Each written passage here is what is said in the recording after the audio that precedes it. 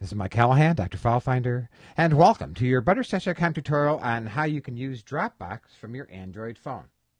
Dropbox is available for Windows, Mac, and Linux. It's also available on BlackBerry, iPhone, and now also on Android. With Dropbox, you can get a 2 GB free account. See, I have my Dropbox here on my Windows 7 desktop, and any files that I want to drop in my Dropbox will appear automatically on all of my other computers or virtual machines where I have Dropbox installed. So here on my Android phone, we'll tap Dropbox and we'll tap Photos. Now if we tap on the menu key, you see we get some options here: New, Search, Refresh, Settings, and Upload.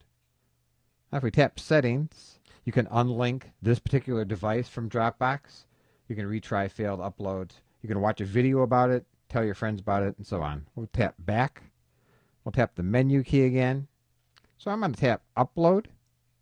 And you see we get options here: picture, video, audio, or any file. If you tap picture, it will bring up your albums and camera content. So I'm going to take camera shots. And here's a picture of my daughter, Katie. Just tap on that, and now here it is in my Dropbox. And it will upload, and not only will it be on my phone, but it will also be in the Dropbox here, in the Dropbox on my Mac, in the Dropbox in my virtual machines, and so on.